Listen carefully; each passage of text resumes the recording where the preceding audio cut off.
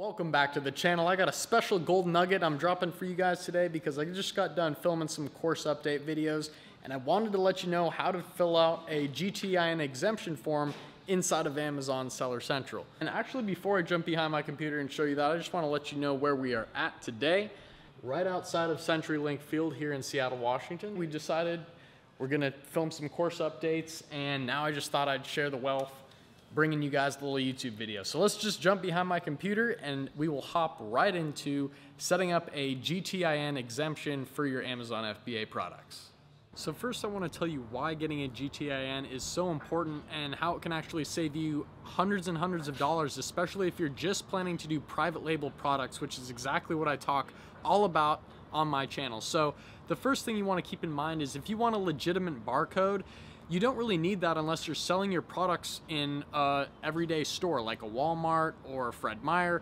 Any of these kind of stores, you're gonna need a product with a UPC barcode on the back of that. And if you're doing it that official, you're gonna need to come to the GS1 US barcode database where you're going to be able to come down and you can actually purchase barcodes here. They are quite expensive though, and this is why I recommend you don't do this if you're just selling products on Amazon, which I'll explain in a little bit. Now, getting just between 1 and 10 barcodes is going to cost you $250. You won't have to pay any money to get this GTIN exemption, which I'm going to show you how to do in Amazon. But if you're ever going to plan to sell your product in a brick and mortar store, you're of course going to need to come here and get a legitimate GS1 certified barcode.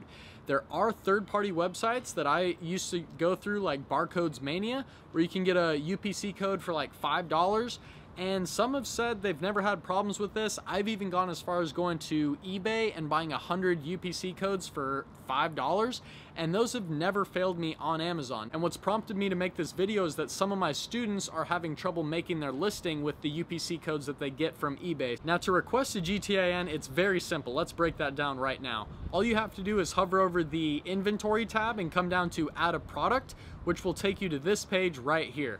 Now, instead of adding your product, you're actually going to come down to this lower left corner and read where it says, what is a GTIN? And you'll go ahead and press learn more right there. That's going to take you to this page where I advise you just listen to their quick video they have, read through some of this information, and see what is required for you to actually get the GTIN and apply for it. It's actually really simple. What it asks you to have is a minimum of 2 images of all sides of the product. So if you just take a picture of your product or the box that has your logo on it, that's all you're gonna need. And I'll even show you a way where you don't even need a brand name to sign up for a GTIN in just a second. But after you kind of read through this, you're able to come down and see where it says apply for a GTIN exemption.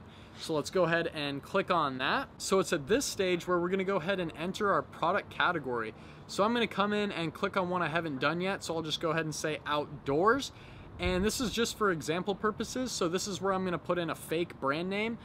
If you're not selling a branded product, you can just type in generic. And the best part of these things, again, is that once you get certified for one product category under one brand, you can automatically make new listings over and over again without ever having to get a UPC code. So I'll show you exactly what that looks like. Just hang tight. And for this case, I'm just gonna say Cool Kids for my brand, and I'll say check eligibility. Now it shows me that there is a check mark next to this. I'm allowed to sign up for this brand in outdoors for an exemption. And let's say continues to submit proof. Now it says, do you have a supporting letter from the brand owner or manufacturer publisher? And if you say yes here, you can go ahead and actually upload it right here. And the cool thing is they have a little sample letter, which I'm just opening up right here, and it shows you all you have to fill out, just some info on your name and your manufacturer's name and stuff like that, and their signature. Once you send that into Amazon, you're good to go. But an even easier way to get past this is just to say, no, I don't have the letter. And this is where you're just gonna type in your brand name, and then you can come and press upload, and you'll just upload 2 images of your product. And if you have a picture of your logo stickered on your product, that comes in handy. That's exactly what I sent to Amazon myself. And within 24 hours, my request was completely approved. So I really hope this gave you guys some insight on how to set up your listings without ever having to go through the trouble of having to purchase a UPC code if you're just trying to sell private label products on Amazon.